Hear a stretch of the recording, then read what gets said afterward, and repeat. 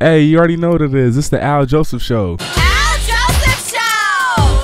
We love the Al Joseph Show! Al Joseph Show! Al Joseph Show, hey! I just want to say shout out to everybody that's watching this. Hey, God bless, Merry Christmas, and a Happy New Year to everybody. Hi, I'm Rachel. I'm Melody, and you're watching the Al Joseph Show. Okay, now we got independent artists, and then we have artists assigned to a label like Tech Nine. Tech Nine is probably, he is the biggest independent artist in the industry. And then we have some artists that signed to a label and they're like one and done. So would you, when you start buzzing, when you start, you know, when your career really takes off, do you want to sign to a major label or do you want to stay independent? I'll probably stay independent, not for my whole career, but for the majority of it though. Okay, I feel you. Just the way like I've been looking at my favorite artists from like J. Cole, probably not Big Sean as much, but J. Cole, Mac Miller, they, you know, their foundation was them.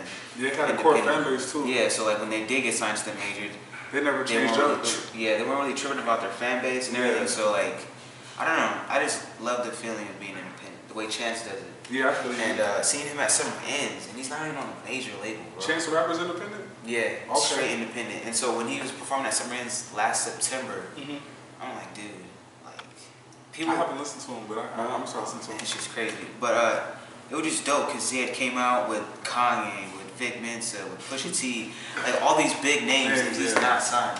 You know, like if he can do it, I know I can. It may be a little harder since I'm from Phoenix, Arizona, but I'm gonna beat the odds. Like at the end of the day, so. Just have faith and believe in yourself, and then just keep grinding. That's what I got. Just keep grinding, keep real, working that's hard. what it's all about, dude. The number one thing I can tell you, when you have people doubting you, use it as motivation. This is a true story. So I was reading comments on this big YouTuber named Black TV. Shout out to Black TV. Anyways, I commented saying that some celebrities are kind of a joke because they make it seem like anybody can get famous and become a celebrity. Yeah. Somebody commented saying, "I'm never gonna be a celebrity. My show is trash." I screenshotted it. So when 5 years from now, or I can do it right now, like I can put them on blast saying I'm a celebrity now and stuff, but just use it as motivation. Like when somebody doubts you and talks shit about you, just, you know what I mean? Yeah. Just, it's all motivation right there. Yeah, man, for real, man. And you mentioned, I was gonna ask who's your inspirations, because I heard, when I first heard you rap, I think you sound like Kendrick Lamar. Yeah. But who would you say is your inspirations? You mentioned J. Cole and Mac Miller being your favorite artists. Are they your... Like outside of rap, I do listen to a lot of music outside of rap, which is, I feel like it's needed if you're a musician of any genre. Just listen outside of what you're making. Yeah, definitely. But I'll give you top 3 rappers, and then I'll just give you some outside music. But top 3 probably be J. Cole, Big Sean, and I want to say Kanye, but Kanye's been acting a little stupid lately, so I don't know. Oh my God! Yeah, like those 3 are my favorite, and then outside of rap, I listen to a lot of jazz. Jazz? A lot of jazz. I listen to Art Blakey, obviously Miles Davis, Freddie Hubbard, Kenny G. I got into Kenny G. I listened to Dual Tones a lot. That was crazy. And then Fleetwood Mac is really dope. To be honest, I never heard of none of them or singers, but I mean, yeah, man, it's just dope because I produce as well. And I listen to a lot of jazz, and like a lot of instrumentation, just to get some inspiration. I feel you. And that's a you put it into your music and stuff. For sure. Because that's what Jay-Z and Kanye West did in, what's that song called? Fuck, I forgot the name of it. No, it was, Otis? Yeah, Otis Redding. Yeah, he's a blues, what is he, a blues person? Or he's a blues singer. Whatever you want to call it. But yeah, it makes it easier. Yeah. I can't sing, but you know what I mean. Yeah, right? Yeah, that song's crazy. Man. About your music, your name, your rap name is Teddy Oso. How'd you come up with that name? Teddy Oso?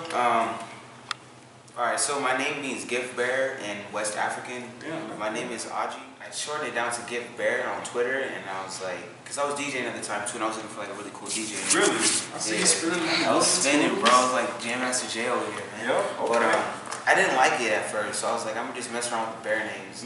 And then I saw Teddy Bear, and I was like, it's cool, but I need to spice it up a little bit. And most of my friends are Mexican.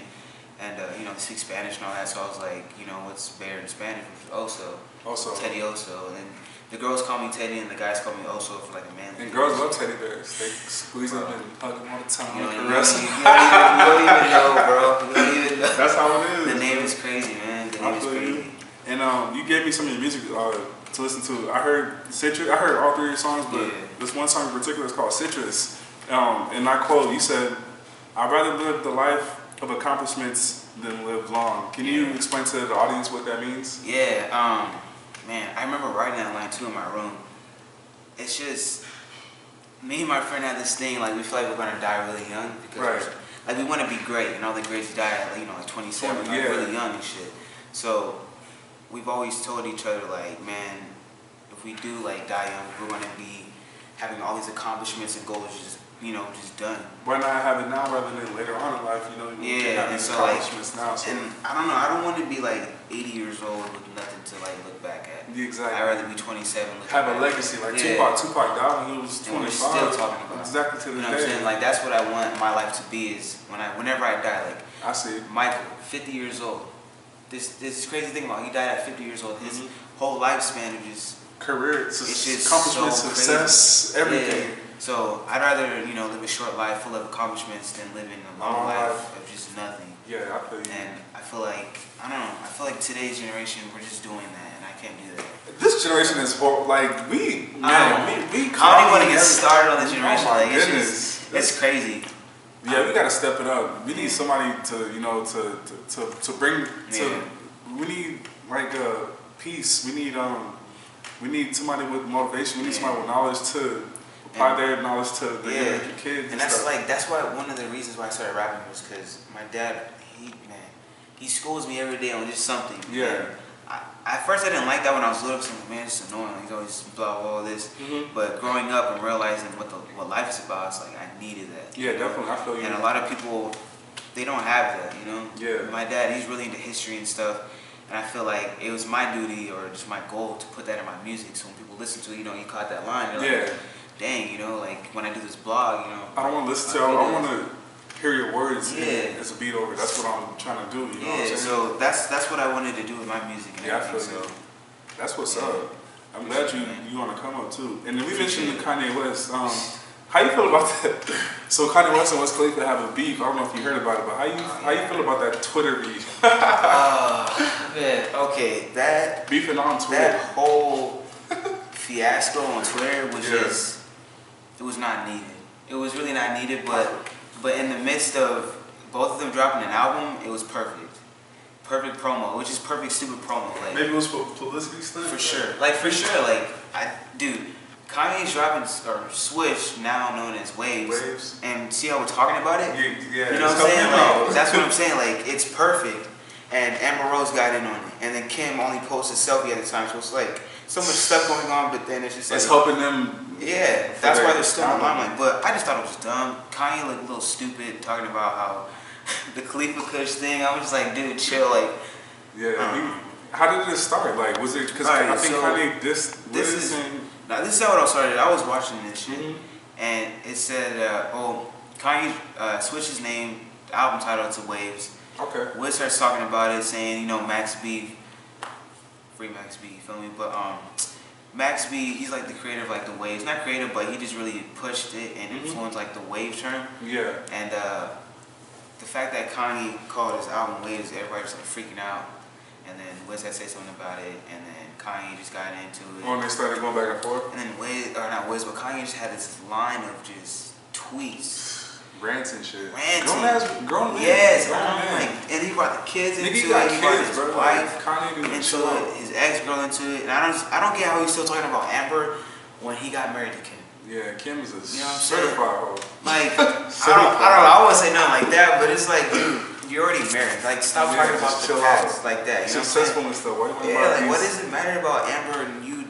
I don't know. It's just too much. But Kanye's one of my favorite rappers, but personality sometimes just be really annoying. For guys that don't know, Teddy Oso, you from Phoenix. How you feel about Phoenix's buzz right now? Do you feel like Phoenix is on the map, or do you feel like we have a lot of talent, like time that we have to put people on? Like, it's gonna take time for it to blow up. Man, the state of Phoenix.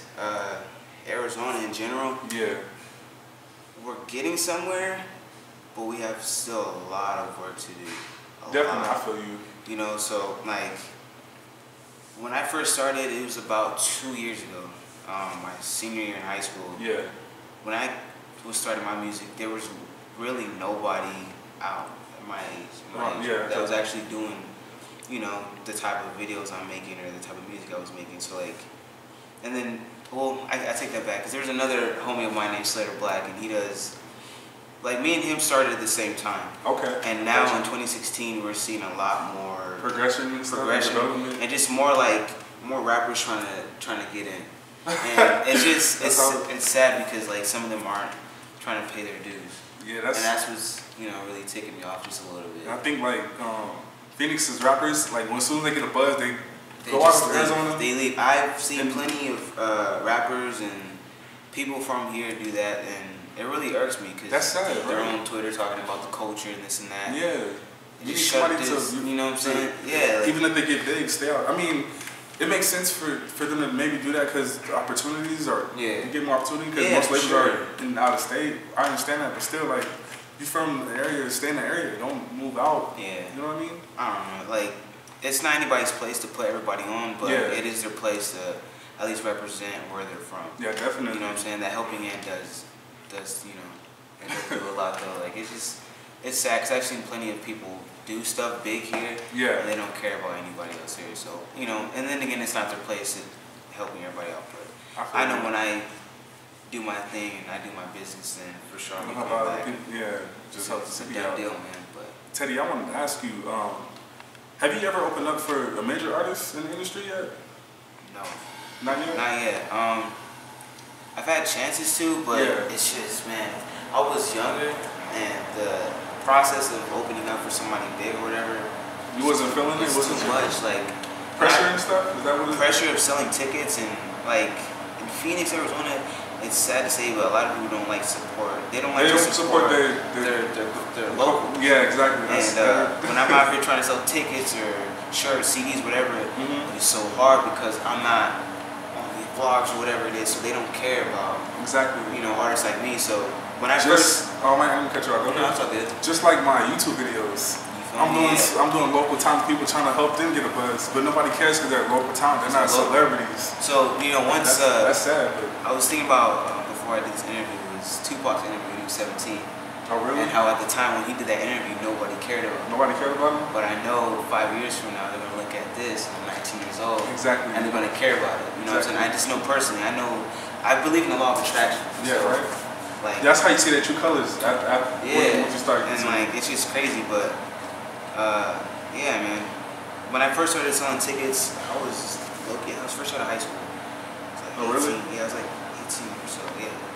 And man, it was just so hard. Like, I had a video, I had the curve out, and I reached like 5,000 in like a month or so. That's what's up. Yeah, thank you. And you know, I was like, oh crap, like I'll be able to sell some tickets or Yeah, whatever. You know, like a lot of people know me, but they're not so sure about supporting people. So. That's the fucked up thing.